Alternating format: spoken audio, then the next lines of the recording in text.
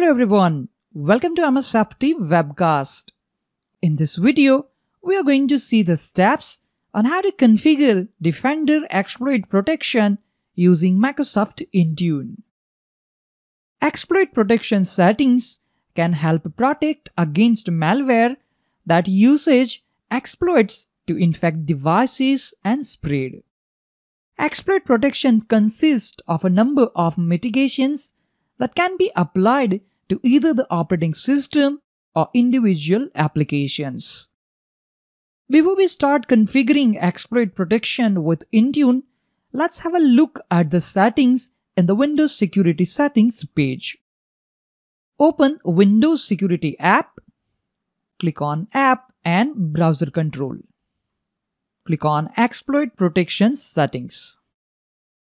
The settings are divided under two tabs: System Settings and Program Settings. Within the System Settings, we can configure different mitigations. When an app isn't individually configured in the Program Settings, it will use the settings configured in the System Settings page. However, configuring a setting for specific apps overrides system-wide default settings.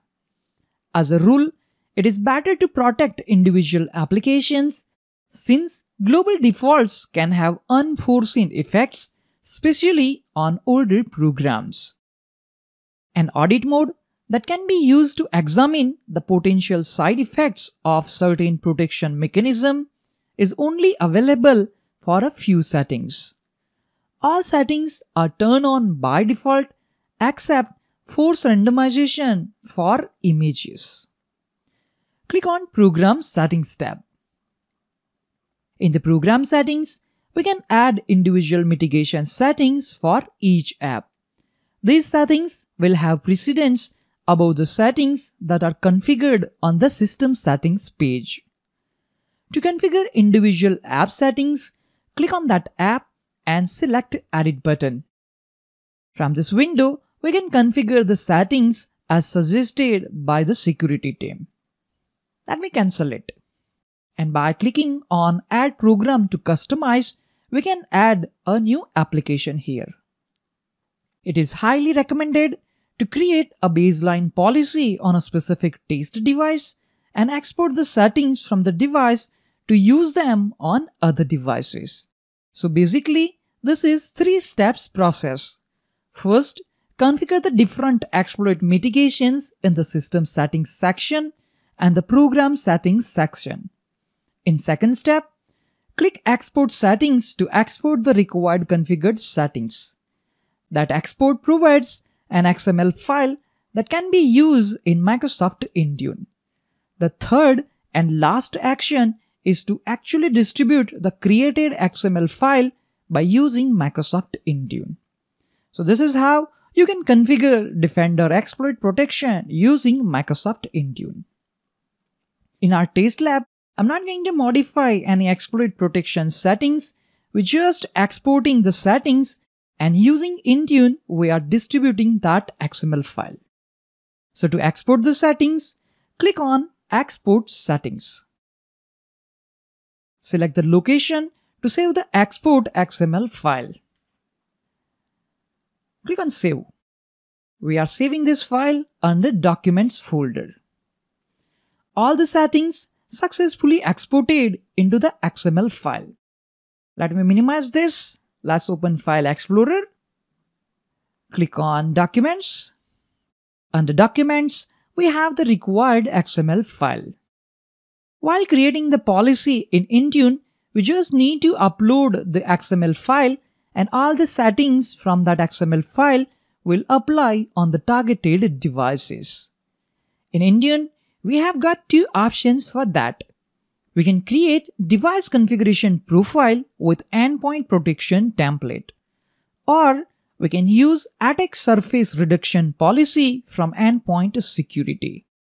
In this video, we will configure exploit protection using endpoint security attack surface reduction policy. First of all, we need to sign in to the Microsoft Endpoint Manager Admin Center as a global administrator or an Intune service administrator. We can access Microsoft Endpoint Manager using the URL https://endpoint.microsoft.com. On Homepage, click on Endpoint Security. Under Manage, click on Attack Surface Reduction. Click on Create Policy. From the Platform drop-down list, select Windows 10 and later. From the Profile drop-down list, select Exploit Protection Profile Type. Click on Create. Provide a meaningful name and description for this profile. We have given name Test Exploit Protection Policy. Click on Next. In Configuration Settings, configure the settings as per the requirement. Toggle Exploit Protection Settings switch to Configured. Now click on Select a file and browse to the location of the Exploit Protection XML file. We will select the XML file which we have exported earlier. Select Exploit Protection Mitigation Settings XML file. Click on Open. We have one more setting with the name Disallow Exploit Protection Override. Select Enable option when you want that your end users should not be able to edit the exploit protection settings by using the Windows Security app. From the drop-down, we will select Enable Local Users Cannot Make Changes in the Exploit Protection Settings area option. After configuring the required settings on Configuration Settings page, I'm going to click on Next. On the Scope Tags page, configure the applicable scopes for the profile. In our example, we will go with the default scope tag. Click Next. On Assignments page, click on Add Groups.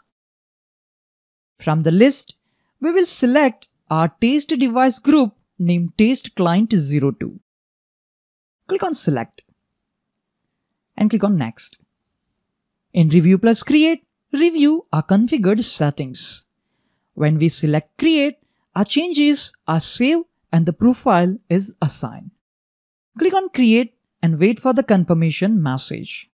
We can see the message, Policy Test Exploit Protection Policy created successfully. The policy is listed in the Attack Surface Reduction Policies list. After applying the exploit protection configuration, it is always good to know how to verify the applied configuration. The easiest method is to verify a successful configuration is by using the block users from editing the exploit guard protection interface setting. That setting will make the applied configuration gray out and show the message that this setting is managed by your administrator. To see the result, go back to a Windows 10 device. But this time, we are on our Lab Win10-CLI02 device. This Windows 10 device is member of Lab Client 02 device group. First, we will start manual sync with Intune. Click on Sync. Wait for the sync process to finish. Even after 5 minutes, still the sync process is in progress. So you are not going to wait for the sync process to complete. I'm going to restart a Windows 10 device. Let's restart it. After restart, let's again sign into this Windows 10 device. Open Windows Security app. Let's double click on it. Click on App and Browser Control.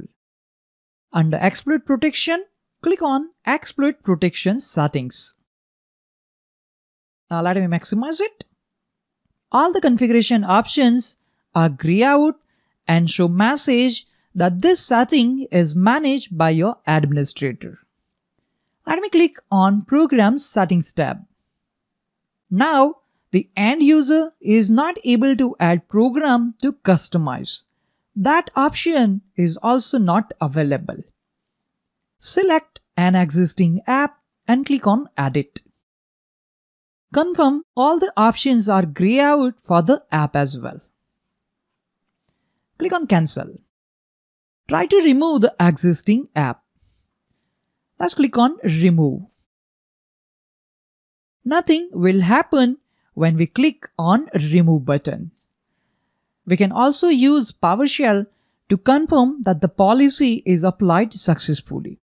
Let's right-click on Start button. Select Windows PowerShell Admin. Click on Yes. Using this command, we can also get the information about exploit protection settings configured on this Windows 10 device. Remember, the output is going to be big. Let's press Enter key. And as you can see, we are getting lots of information as the output of this command. Let me close Windows PowerShell. There is one more place from where we can confirm the successful deployment of our exploit protection policy. Let's go back to Microsoft Endpoint Manager Admin Center. Click on Refresh. Click on our policy name. Click on View Report.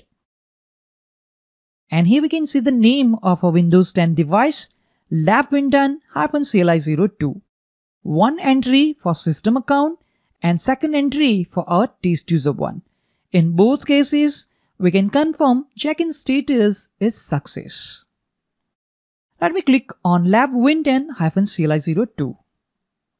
And here we can see both configured setting with succeeded status. So from Intune portal, we can also confirm that the exploit protection policy is successfully applied on our test device. We haven't configured any exploit protection settings on our Windows 10 device. We have just used the default settings for exploit protection and exported that into the XML file. And using that XML file, we have deployed exploit protection policy in Microsoft Intune. So basically, we have done nothing for our exploit protection settings. But this video can gives you an idea that how we can configure Defender exploit protection settings using Microsoft Intune. That's all for this video on how to configure Defender exploit protection using Microsoft Intune. Thank you all for watching this video. Have a nice day.